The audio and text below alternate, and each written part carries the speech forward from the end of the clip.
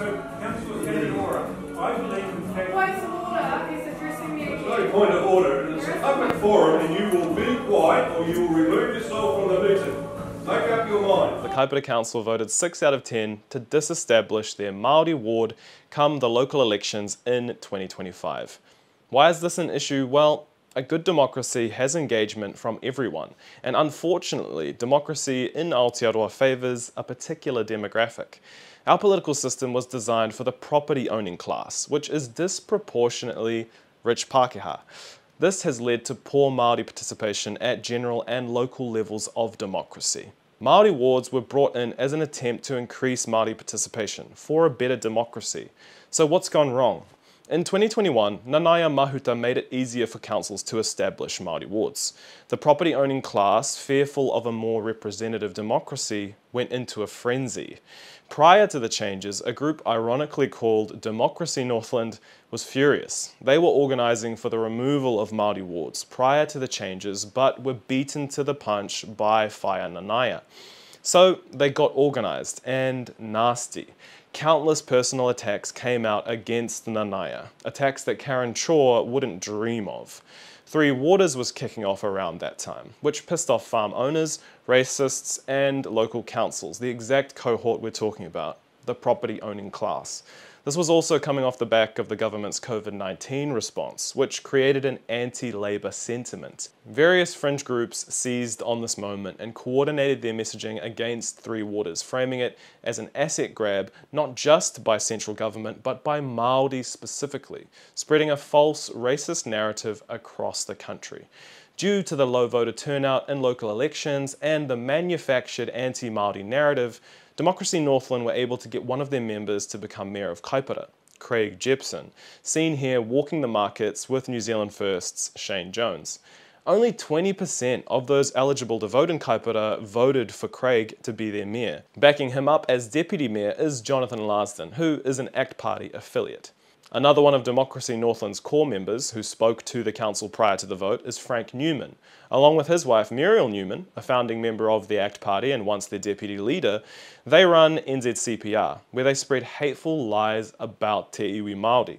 They are the ones responsible for supplying New Zealand First affiliate Julian Batchelor with information he used during his anti-co-governance roadshow. And Frank and his buddies are responsible for some of the racist leaflets we here in Northland often find in our letterboxes. But of course, Northland has one of the highest percentages of Māori in Aotearoa. Not only that, but our culture is strong here, allowing for non-racist Pākehā to understand us, removing that fear of the unknown, which means that this part of the country has the best chance of having Māori and Māori allies in power positions in local government.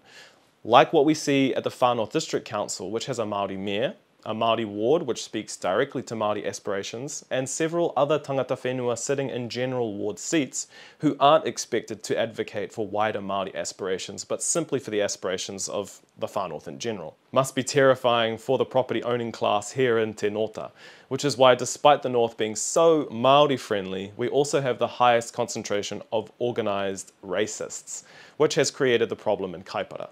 So what do we need to do? Well, we need to get organised, and until we have tino rangatiratanga, Māori self-determination, we need to get our people enrolled and to vote in the current system. Kaipara needs to think about its candidates for the upcoming election, and these candidates will need to work together to ensure there's no vote splitting, which happened at the last election, another factor giving Craig Jepson the edge, because of course, these groups thrive where there is division. We also have to be aware of the vested interests that these people have and how they manipulate public opinions for their agenda.